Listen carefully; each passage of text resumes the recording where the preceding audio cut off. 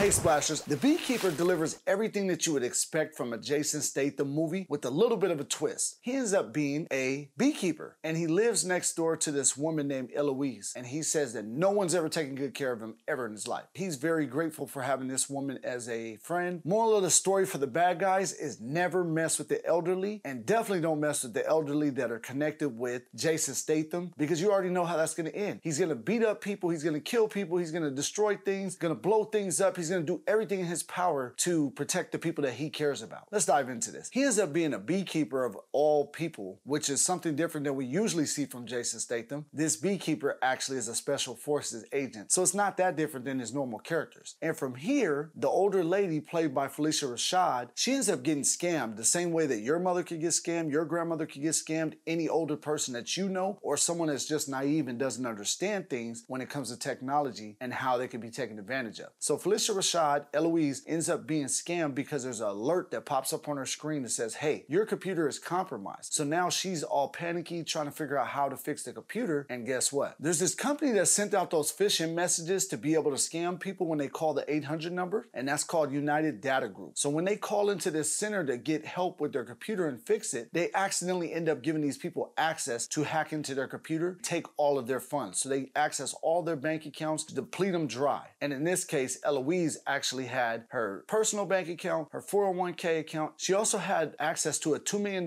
bank account that was for a charity company that she was the director of. They wiped out her entire worth. All of her money is gone. In doing this caused her great despair, and now she ends up killing herself because she doesn't know how to handle the situation. Her daughter ends up arriving at the house, and her daughter actually works for the FBI, and she comes and finds her mother shot dead with a bullet in the side of her head. Now, Jason Statham, the beekeeper, also known as Clay, ends up walking into the house and he sees her dead and he's trying to figure out what happened. Her daughter doesn't know who he is. Now she's on alert and wants to put him in jail, thinking that he's the one that possibly killed her. He goes down to the precinct, they check him out, see that there's no fingerprints from him on the gun. She ends up apologizing, and now she's looking for his help. He's looking at her, trying to figure out information that they could find. Back to the beekeeper part. You know that he is a secret forces agent, so he's obviously going to be kicking a lot of behind, causing a lot of violence and destruction, but he's also retired and has a connection back at the beekeeper beehive. He contacts this connection to figure out what happened, how he can eliminate this problem. He calls, finds out information as to this United Data Group. With this information, he ends up driving over there with 2 big red gas cans with the intentions of destroying the building, setting it on fire. He gets there, he starts whooping behind, beating up the security at the front gate, gets through, goes to the desk girl and tells her, hey, I'm going to be blowing up this whole building, so if there's any other people in this building that are not with United Data Group that you want to let out, go ahead and tell them to get out now because the building's going up in flames. Gotta love Jason Statham because you always just know he's going to come in there with that gruff personality, super cool, calm, and collective, and he's just going to tear stuff up. I can't complain about that. I love it. It's one of the things that I always liked Jason Statham for. Transporter was one of my favorites, and I constantly watch his movies. But I will say this was one of his better movies in the past few years from the previous movies that I've watched, like The Expendables, plus whatever other movies that he kind of threw out there. This one actually keeps you engaged, and for me, it was very exciting because the fact that he's fighting against millennials. So he's fighting against people that are in my age bracket that are trying to do NFTs, Bitcoin, and just all the new technology things that help millennials gain generational wealth. But the part about these ones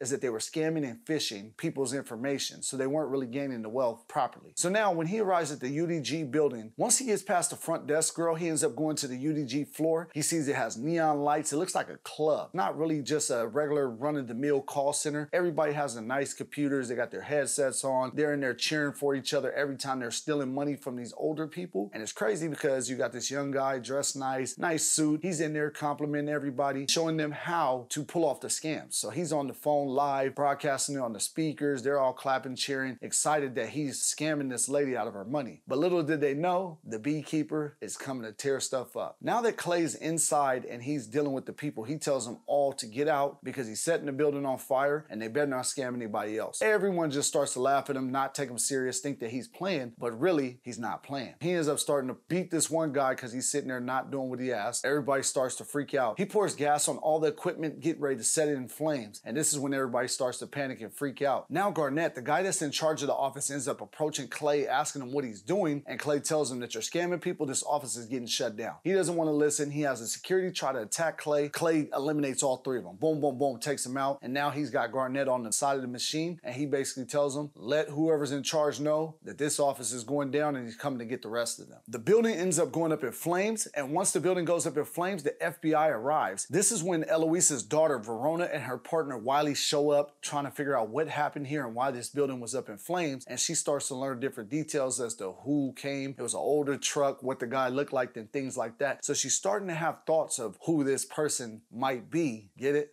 Who this person might be. Anyways, he ends up going back to his house, and Garnett ends up showing up with 3 more guys to try and take him out, and they're all loaded up with guns. They go into his shed where he stores all his bee honey and different things, but he's already prepping for them. So he turns on this drill to make noise so that people can't hear him moving around through there. He starts taking them out one by one. Clay ends up getting the first guy, attacking him, killing him, attacks the second guy, kills him, attacks the third guy, kills him, and now it's just him and Garnett. He ends up slicing Garnett's fingers through the machine that has the drill, and once he does this, Garnett starts to give up more information, and then he lets Garnett go. When he lets Garnett go, he follows them to this bridge where he's talking to the head, Derek Danforth, and Derek Danforth is trying to figure out what happened, who this beekeeper is, all of these different things that keep happening in this office and why it's being destroyed. Clay jumps out of his truck, he goes and grabs Garnett, he straps Garnett down to this utility belt, he hooks him to the front of his truck, drives him off the bridge, and from there, this is when he gets on the phone with Derek and he tells him, like, I'm coming for you, I'm coming to your building, so be aware, everything's about to happen now. He ends up finding out more information. The FBI finds Garnett's body, more information is coming out that it's the truck and all of these different things. Verona realizes that the beekeeper is probably the guy that's doing this in justice for her mother's name. Derek ends up enlisting the help of Wallace. Wallace is the former head of the CIA, so he has a lot of information and he knows a lot of different things that can help Derek, but at the same time, he finds out that Derek's dealing with a beekeeper and he wants no parts of it. But because Derek's mom is a very high-powered woman, she is the president, he's gonna go ahead and help Derek with this problem. He enlists another beekeeper to try and take out Clay. This beekeeper ends up catching Clay at the gas station, and when she ends up catching him there, she tries to shoot him with all these different guns, tries to take him out. He ends up overcoming her, whooping her up, sets the whole gas station on flame. FBI arrives again. They try to figure out what happened. Seeing all the things lead up to Mr. Clay again, Clay heads for the 9 Points building in Boston, Massachusetts. When he arrives at the 9 Points building, the FBI is there. Also, the Special Forces team that Wallace hired to try and stop him. The Special Forces team goes inside and they're trying to protect everybody in the call center, and the FBI is outside trying to protect the perimeter. But obviously, we know that's not going to stop Jason Statham because this guy is just amazing. And it's crazy to think that he's still as good at these roles in his 50s. And I feel like he could probably play this into his 70s because he's not showing his age. So now when he gets there, the FBI is outside. They're trying to keep him from going inside of the office. But obviously, he takes them all out. But he doesn't kill these guys. They're FBI. So he actually feels they're good guys. He gets past the FBI. He heads into the building. This call center is even more magnificent than the first one because this one has a big screen with money amounts on the screen. The guy running this office is treating it like it's a game show, like The Price is Right or Who Wants to Be a Millionaire. He's in there just shouting out numbers and getting excited for every city that they're scamming these different older people. The people on the phones are getting happy, clapping, doing all this stuff. It's just crazy to think that these centers are like clubs and it's all rah-rah and all these different things. But anyways, we know what's going to happen here. So Jason Statham gets into action. The special forces that were in there were told to go outside of the room by Derek. Jason Statham's there and he's getting ready to tear stuff up. So now he takes the guy that runs this office, he slammed him into the glass, trying to find out information as to what is happening, who's running this outfit. He ends up stapling his head with multiple staples until he finally gives up Derek Danforth's information. Derek ends up retreating to his mom's beach mansion to be able to be protected by the Secret Service so that hopefully Clay can't end up getting him. Obviously, we know that he's going to find him and reach him. He takes off for there. This building's been destroyed. Clay arrives at the beach mansion, and Wallace hired these mercenaries that supposedly killed a beekeeper already to try and take out Clay. As he navigates through the beach mansion, he runs across the mercenary, fighting him hand-to-hand combat, beating him up, kicking his leg off, tearing him up, gets past him. Once he gets past him, he gets to the office where the president and Derek are, and Wallace is outside the door trying to convince him not to go in and do anything. But he ends up breaking Wallace's hand. He puts a bomb on the door to be able to blow the lock. He gets inside, and Clay's sitting there holding his mom at gunpoint. And while he's holding his mom there at gunpoint, he gets ready to pull the trigger. Clay shoots him. FBI had arrived.